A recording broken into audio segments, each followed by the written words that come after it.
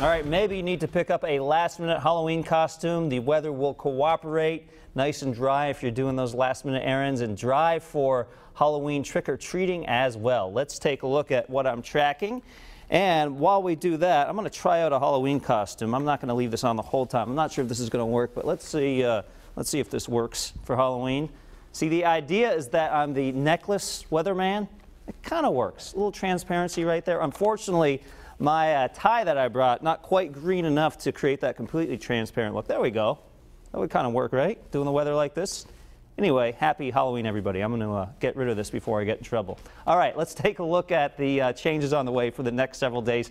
Sunrise, that will be a big change, and actually a nice change, making it a little easier to get up in the morning. Today's sunrise, 7:16 in the morning. Tomorrow, 6:18. So, okay, we like that. A little extra daylight in the morning, but of course, there's a trade-off. Sunset will become earlier as well. So today's sunset, 5:42. This evening, or tomorrow, I should say, down to 4:41. And that's because you need to remember to set the clocks back to night. And that's why we have that big change in the sunset and sunrise time on the way.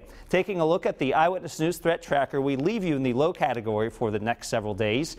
And from our city cam, you can see really far down Narragansett Bay, visibility in good shape. And our temperatures are chilly. Make sure you grab the jacket as you're heading out this morning. Providence at 33, Gloucester 30, Westerly at 33 degrees, and New Bedford at 29. Now, there's not much of a wind out there right now. It's completely calm in New Bedford and in Providence. Same thing with calm conditions, and overall today will not be that breezy. Of course, when we have the calm conditions in the morning, it takes a while for the air to kind of mix itself out and bring in those slightly milder temperatures. But high pressure is in control. That means no precipitation in the forecast today and the mostly sunny skies. We'll get a few clouds from time to time throughout the afternoon. In fact, our Futurecast does a great job detailing that. The white, just some clouds, no precipitation to worry about. Now, there may be a few showers across the south coast late tonight. That would be after midnight through tomorrow morning. And I can't rule out a spotty shower anywhere from late tomorrow morning into the afternoon, but most of the day is rain-free, and many of us will not see any rain at all. So it's a dry weekend overall. Temperatures by noontime right around the 50-degree mark, so that's something important to emphasize, that it's going to take a while to get out of the 40s. In fact, the entire morning to get out of the 40s. By mid-afternoon, low to mid-50s from Smithfield down to Johnston and Providence, upper 40s to around 50 with some slight winds coming in out of the southwest.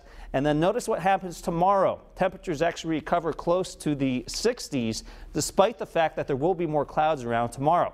So here's that trick-or-treating forecast. Not too spooky, right? 51 degrees around 5 p.m., 47 at 8 p.m. So a little on the cool side, but no frigid weather on the way for this Halloween night. Should be nice for picking up that candy. And then as we go into tomorrow, notice there's a trade-off. 62, it's milder. We do get more clouds and sun, around 60 at around 3 or 4 o'clock in the afternoon. Here comes that mild trend. You can see on Tuesday up to 65 degrees, mid to upper 60s for Wednesday and Thursday. Some locations on Thursday could get close to the low 70s. TJ Del Santo, he's in this evening. He'll be looking at more data to see if we actually need to adjust those numbers to make them warmer for the end of the week. In the meantime, you can always get more details over on our website at WPRI.com. Now, Eyewitness Sports with Yanni